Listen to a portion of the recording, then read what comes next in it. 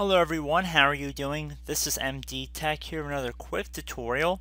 Today I'm going to be showing you how to find out what kind of RAM or memory you're using on your computer.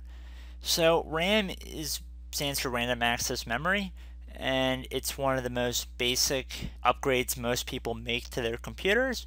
And in most computers there's additional slots of memory that you can actually add more memory to help speed up the performance of your computer, and that is why a lot of people will upgrade their RAM or memory over the course of their computer's lifetime, as it's really not that difficult to replace. However, in order to replace or upgrade RAM, you need to know what kind of RAM you're currently using. So while you can physically open up your computer and look for the memory slots and then actually take the RAM out and look at that, in this tutorial I will be showing you how to do it without opening up your computer case. Even though some people will caution you about shorting out your system with static electricity, I've never really worried that much about it. I'm sure some people would disagree with that statement, but so that's just kind of how I operate. But rather than do that, there's a couple different options we could proceed with. If you have a third-party manufactured computer like Dell, HP, Acer, Toshiba, or something along those lines, the computer manufacturer support should actually be able to provide you information regarding what kind of system specs you're using, including RAM and memory. You can also Google what your computer model is online, and you should have at least a third-party website should be able to provide you with information specifically about memory, because that is something that a lot of people do want to know about. And since computer manufacturers usually will produce hundreds of thousands, if not millions, of any one given computer model, it's really no surprise, and it should not be shocking that you can find out a lot of information about your specific computer online. So I'm going to just disregard all that other stuff and assume that we're using a custom built PC here, or we don't know what our computer manufacturer is, or just something that will answer anyone's questions no matter what kind of computer you have. And that is what we're going to go into today. So we're going to start by heading over to the internet.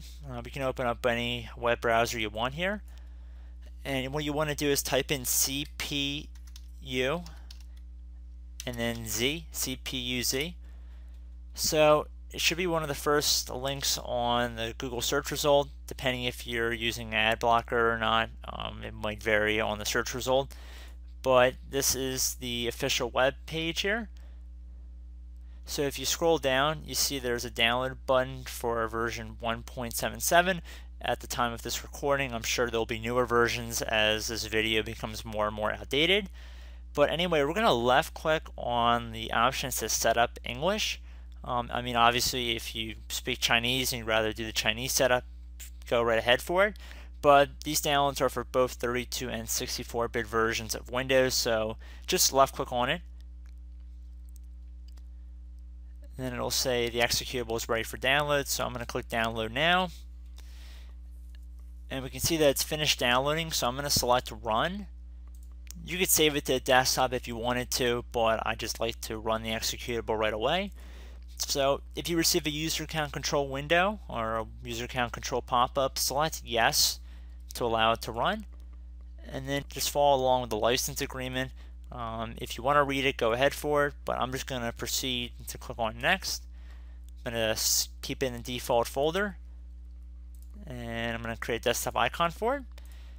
And keep in mind, you can uninstall this program when you're done finding out what RAM or memory your computer uses, so you don't have to permanently keep this on your computer. So I'm going to uncheck this README. I don't need to open that up. So instead, I'm going to actually just open up the program directly. So you have to have administrative privileges in order to open it. So just keep that in mind. Most people do, so that should not be a problem. In any case, left click on Yes. And just will take a couple moments to load here, especially the first time you open it up. So up at the top here, there's several different tabs that give you information about your computer, and there's actually a lot of really great information you can find out.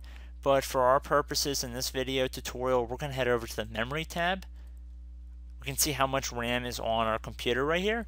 So keep in mind that there's 1024 megabytes in 1 gigabyte. So 2 gigabytes would be 2048. So since I'm on a virtual machine, it doesn't give us as much information as you guys probably will have under here. Just keep in mind the most important areas is the type and the size. The type will tell you what type of memory you have. Some older computers will be DDR2. Newer computers will either have DDR3 or DDR4, even though that is more rare, the later of the two. As well as the fact that underneath channel number, this will tell you how many memory modules you have available on your computer. So usually the memory will be distributed evenly. So if you have 4 gigabytes on your computer, there will be 2 channels, one of 2 gigabytes, the other one with 2 gigabytes on it. So just keep that in mind, as well as, and also before trying to buy additional RAM, check your motherboard's website to see specifically how much memory is supported on that motherboard, because that is the limiting factor in how much memory you can incorporate into your computer. So I hope this brief tutorial helped you guys out, and I will catch you in the next video. Goodbye.